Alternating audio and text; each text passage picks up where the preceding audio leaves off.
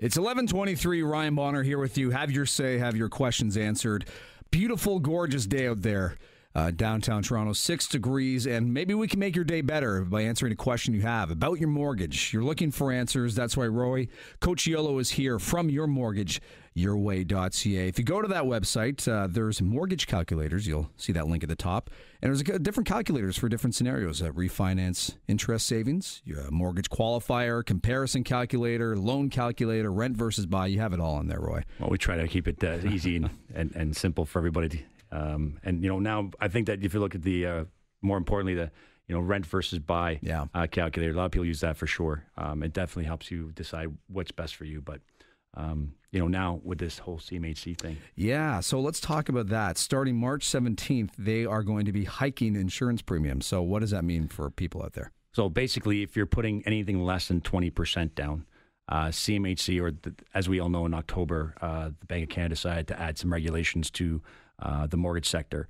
And because now they have to have more capital reserves in case of a financial or housing market meltdown, which you don't really foresee, but they have to protect themselves. So now they have to increase those premiums. So for a 5% down, before your premium was 3.6%, it's going to jump up to 4%. Which sounds low, which doesn't sound like a lot, but... Well, think about it this way. If you're putting 5% down and you're paying 4% insurance premium, you don't have any equity when you move in. Yeah. Right? Yeah. The good news is the fact the markets are brisk, the values are going up, and because rates are low, by year 5, you usually have more than 20% equity inside your mortgage for sure.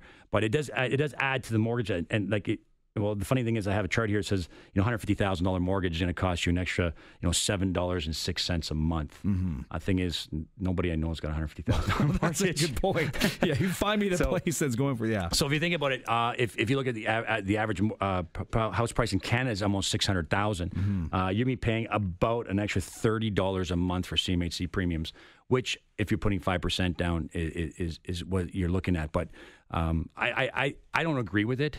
I think that if you look at what the actual 90 delinquency rate in Canada on average is 0.001%.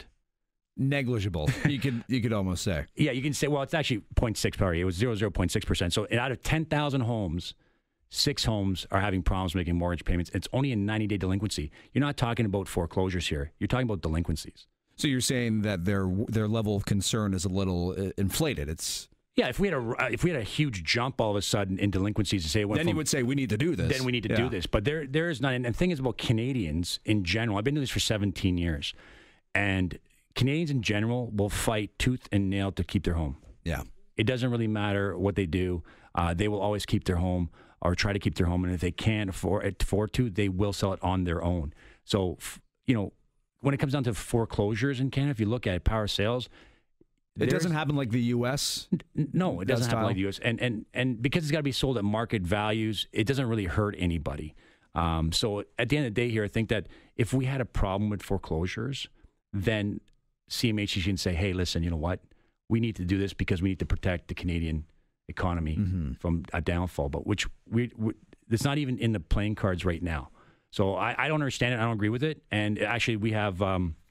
a video that we'll be posting on our website about the ministers basically talking in the legislation about the CMHC rate hike and why they're doing it. The truth is there is no reason why. I still don't understand it myself. Oh, it just means more money out of everybody's pocket. I think it's just another tax grab. Yeah. We don't want to talk about the Liberal government because I'm not a big supporter, but we don't talk about a completely different show, yeah. But I think it's just an extra tax grab, which is not fair. Housing is already... We pay more in taxes in this country than we do for food and shelter combined. Yeah. So I think that to make housing more simpler to get and not have to regulate all this, it is a capital market, and markets will go up and down. I agree with that. Are we in a bubble?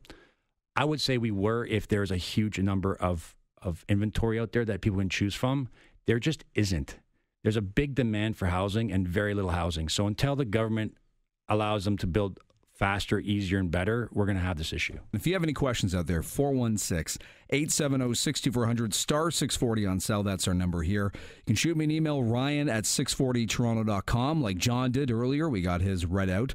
And you can always call Roy Cocciollo at 416-640 0930 or YourMortgageYourWay.ca. We're back in a moment. It's Talk Radio, AM 640.